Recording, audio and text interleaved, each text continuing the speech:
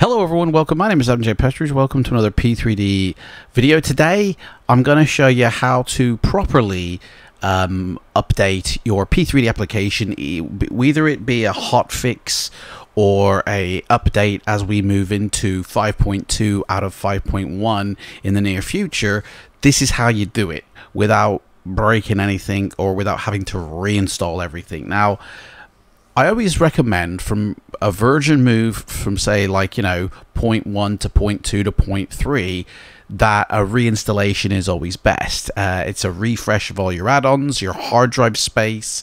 You can error check everything and then reinstall fresh. And I kind of really do suggest that.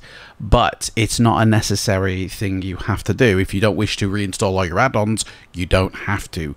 The sim will just install the next level version by itself with a couple of things you'll need to do as well. And that's what exactly I'm going to show you. Obviously, I don't need to show you how to uninstall everything to reinstall everything. I kind of have done this in a previous live stream. So the information is there on my channel, but you kind of have to sift through it. So I thought I'd put this shorter video together as we're about to move into a update in the near future for everybody to be ready for it. Right, so first off, make sure that your simulator is not running. Make sure that there's no process of anything to do with your simulator running, and kill any process that is. So let's get straight to it. First things first is before you update anything, make sure that your current machine is working and is got no problems on it whatsoever, because if you install any new piece of software onto a PC that's already got issues, then you'll never know if it is the software or your PC if you then do run into trouble. So first things first, we're going to check the Windows operating system. Bring up a command prompt for administrator, just like I did, and type in sfc space / scan now as one word and click enter. And what's going to happen is the Windows operating system is going to check itself before it wrecks itself, and if there's any errors, if there's any files that need replacing, it will replace them with clean ones from a saved backup. And this is kind of the way P3D work their software as well. If we go to uninstall a program in the old control panel, I prefer doing it this way. And we scroll down to P3D, we see here, there we go, P3D 5.1, it's all there. And if you click on it, there's an option to repair. So I could repair my sim. I could uninstall, and that's for the content, the content and scenery, sorry, not the academic. So if there is an issue with your scenery, you can actually just quickly repair it. And what this does is it pulls from a clean copy that's already stored on your system, and it repairs it using the default files and just replaces files that could be errored. And that's exactly what this process is all about. So the process, the whole scan, should really only take 3 to 4 minutes on a CPU that is good enough to run P3D with loads of add-ons. If it takes longer than 3 to 4 minutes, then I'd probably question that if your CPU is up to the task of version 5 with loads of add-ons. I tend to find that Lockheed Martin, when they put on their website about the minimum specs available for P3D, they are literally just talking about the default application, and it doesn't include any of the add-ons that everybody puts in, which puts more strain on a system, which means you need a better CPU and a better graphics card. The minimum specs they offer is really just for the default. I would say the minimum specs is their recommended specs, and then recommended specs is even further on from that. So there we go. Windows did not find any integrated violations. Beautiful. That means my Windows operating 10 is working good. I would say, well, most people would say update your graphics card.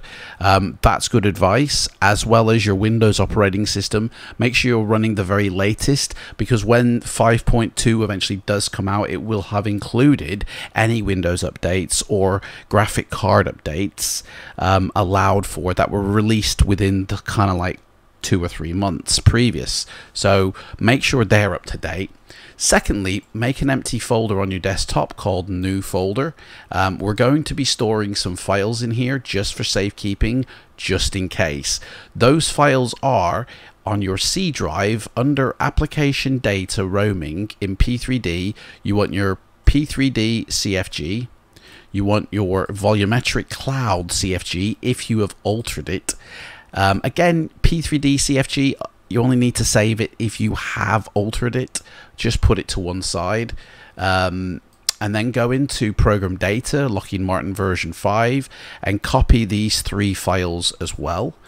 So you've got addons.cfg, scenery.cfg, and your terrain.cfg. Of course, you don't need to do any of this if you're reinstalling from fresh. Then go into your files and just copy any profiles that you've actually made. Okay, anything you've let's get rid of all these autosaves. FSUIPC gone mental, that is. If you've created any profiles, just shove them to the side as well, just in case. These are all precautions. These are not must-haves, but they're mere precautions. Okay, so you just want to save everything, because what we're going to do is we're going to completely uninstall P3D version 5. We're not just going to uninstall the content, the scenery, or whatever. We're literally going to take one at a time. So literally click on content and click uninstall. Then go to scenery, uninstall that. Then do the client, uninstall that, and it'll ask you, do you wish to deactivate your product? Say no. And then click on academic and uninstall that. So now you haven't got any P3D installed in your system, but what you will still have is your P3D folder still on your system. If you go into program files, Lockheed Martin, you'll still have a lot of folders and files still in this section, because when you uninstall P3D, it just removes the files that it's placed in there. That's it. It doesn't touch anything else. Unfortunately, there are other files that it won't touch either that are in program data. It won't touch any files in here either. These will all remain, or they should at least. If they don't, then that's why we've created the backup. And the same with app data roaming. Those files, those are your user files, and they should remain in the sim. Once you've done that, go into your account. Now there's 2 ways you can do this depending on your internet. If you have got very slow, glitchy internet, I would not recommend downloading a 22 gig file, okay, because it's most likely going to corrupt and, you know, have problems. Download the ones that are just small, 1.2, 1 point whatever gig each, to that new folder on your desktop, and put them all in here. Then once they're in here, just right click on it and zip them all up into a folder, so it's zipped up. Or you can download the P3D academic total zip 22.7 gig. You can literally just right click, open in a new window, and it will download it just like that through the Google browser. Google browser is actually a pretty good download manager, so if there is any problems, you can just click continue and it will do it. The fact is, it is better to download the zip file, because if it is corrupted, it won't allow you to open it. It'll just say corrupted, and then that's it, and you'll have to re-download it again. So the zip file is better, but it's only good if you've got a good internet connection. If you're running wireless, or you've got a very glitchy with lots of dropouts, I would recommend doing the single files instead. Basically, the quicker you download this file, the simulator, the better off you'll be. So there's less chances of dropouts if you get it down very quickly. If you can't download it very quickly, do the individual files, but don't allow those individual files to remain on your PC overnight. Zip them up into a zip folder and stick them on another hard drive. Just literally whack them somewhere else. But then also have that extra version that you just downloaded somewhere sitting on your C drive or your desktop ready to install. Once you've downloaded the P3D version 5.2.3, whatever it is when you're watching this video, all you've got to do is click the setup and install it straight away and allow it to go through its complete setup. Okay. And when I say move these files, by the way, not copy and paste them, actually cut and paste them out. Save these files, cut and paste it. Don't copy them off, actually cut them out so they don't actually sit, because if changes in the Volumetric Cloud.cfg or the P3D CFG, you will not see these changes because your old 5.1 configuration will actually still be in that sim, and so you'll run P3D 5. whatever on your previous version, unless you actually delete these two files. If you don't reinstate your scenery or terrain file, your add-ons will not work. They will not be linked back in. You don't really have to remove the scenery and terrain file. I just did this in case the new installer corrupts the one that's already there. And then once you've installed your new P3D, you literally just need to right click and run as administrator. And one thing to note, the first time you run the new version of P3D, okay, it's going to take a while to load, okay, because it's got to initialize loads of different files, okay. So don't expect a quick installation, okay, because it's the first time and it's got to do things. When you get to your splash screen, literally just jump into any airport, and like before you've reinstalled your add-ons, by the way, and just make sure that the sim works correctly. Okay, again, when you load into the sim, it's going to take a little bit longer because it still has to generate files. Okay, it's still you're still installing the sim by doing this.